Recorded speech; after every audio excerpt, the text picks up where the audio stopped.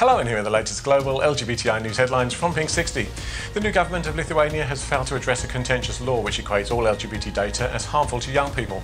The law was criticised for its discriminatory language and has been used to censor children's books and information on rainbow families. The US Food and Drug Administration has approved the use of a monthly injectable HIV treatment to replace the daily pill. Cabenuva is the world's first long-acting HIV medication approved to commercial use. Ireland's High Court has rejected two separate asylum claims because they didn't believe the claimants' sexualities were credible.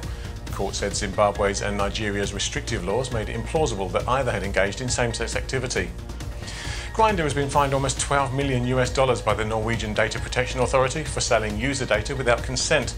An investigation found that data on location, sexuality and devices was being sold to Twitter. And finally, two of Australia's most respected individuals have returned their Order of Australia medals in protest at the honour being given to Margaret Court. The retired tennis champion received the honour today to mark Australia Day.